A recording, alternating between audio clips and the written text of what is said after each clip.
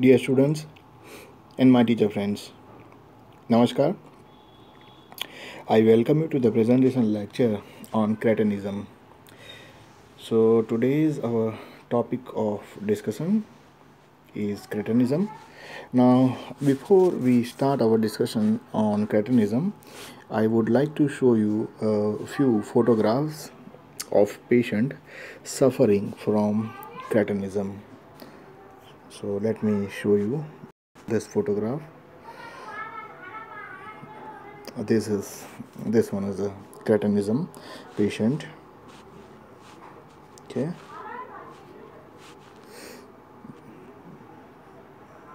cretinism patient.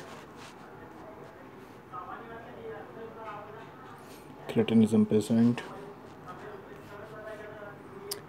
This boy is also suffering from cretinism.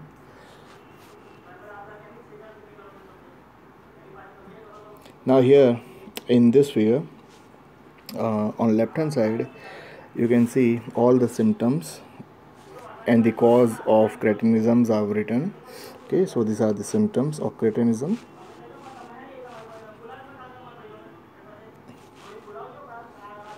And these are the photographs of the patient. Now here you can see some facial character of cretinism.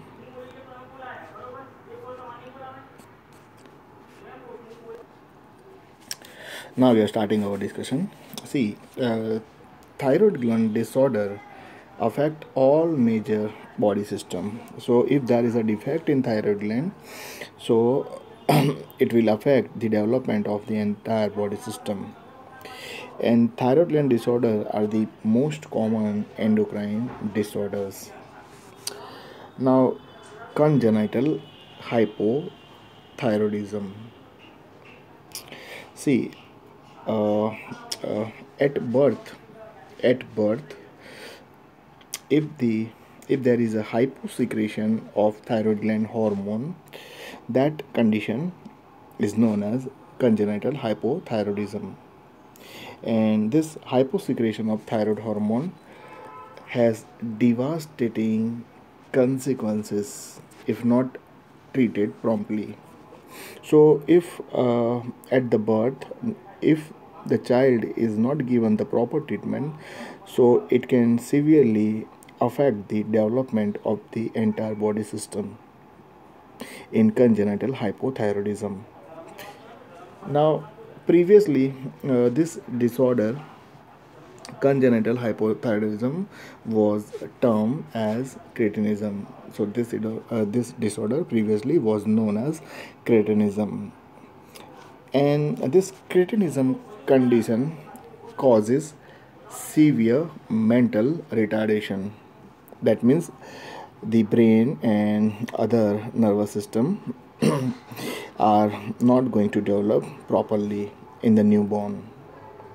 And stunted bone growth, that means skeletal system and the length of the bone is not proper. Okay, bones are not growing properly. Now the newborn at birth, the newborn baby, uh, they are typically normal at birth, because when the child with the cretinism, when they born, what happen, during pregnancy, uh, mother's thyroid gland secretes hormone, and this lipid soluble maternal hormones, they diffuse through the placenta, and the fetus gets this lipid soluble maternal hormone.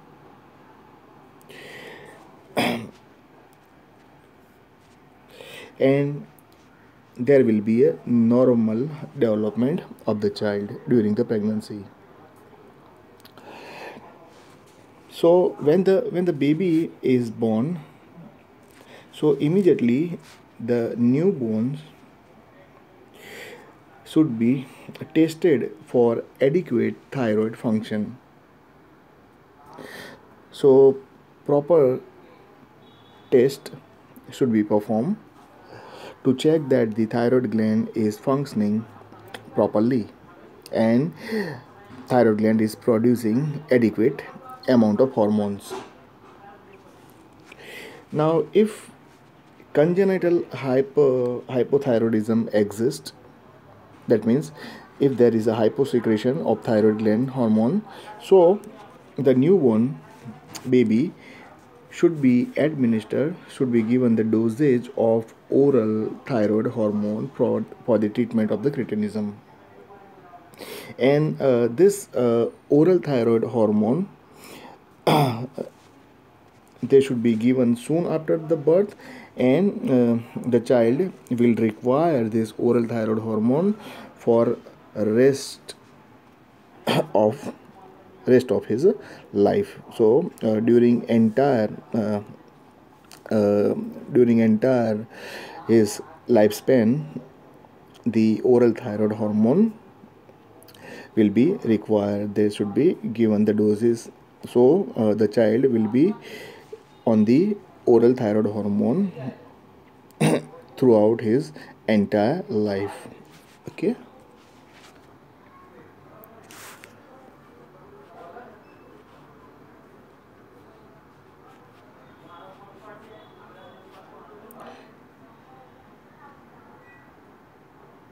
Now once again, in this para, see a special variant hypothyroidism known as congenital hypothyroidism, and this congenital hypothyroidism formerly known as cretinism. So cretinism or congenital hypothyroidism develop when infant is born with inadequate thyroid function. That means if thyroid gland is not working properly, thyroid gland is not secreting hormone, not producing hormone sufficiently, that time the newborn child suffers from cretinism.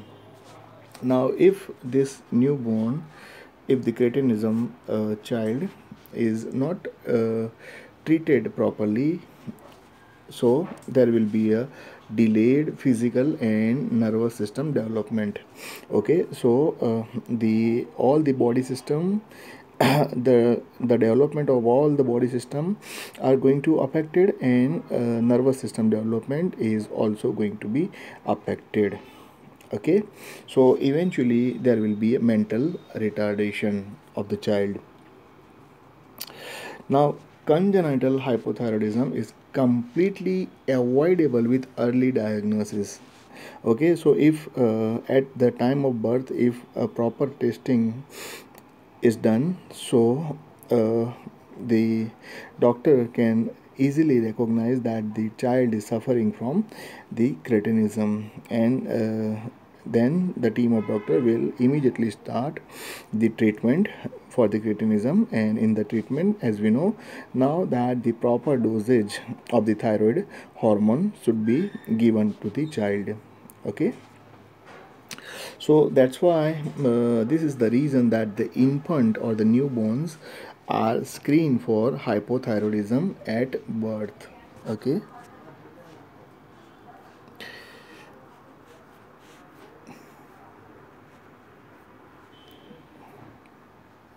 Now once again, congenital hypothyroidism. So congenital hypothyroidism is thyroid hyposecretion which is present from birth. Now one table I would like to show you. See, in this table, see some disorders of endocrine system are shown. So in our previous lecture we had discussed about Addison disease. So here all the symptoms of Addison disease. Then today we are discussing about congenital hypothyroidism. So here there is a thyroid hormone hyposecretion, less amount of thyroid gland hormone are secreted from the birth. Now this result in the stunted physical development. So the normal development of bodily system is going to be affected. Then thicken facial features. So the face is the thicker one. Okay, body temperature is low, lethargy, and brain is damaged. Development of brain is affected, and this damage is irreversible. So that means if once the brain is damaged, so there is no particular treatment to cure this brain damage.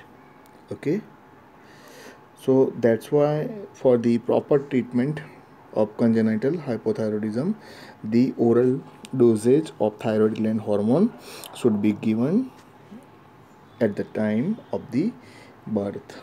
Okay, so this was the congenital hypothyroidism. So with this we have completed our discussion on cretinism.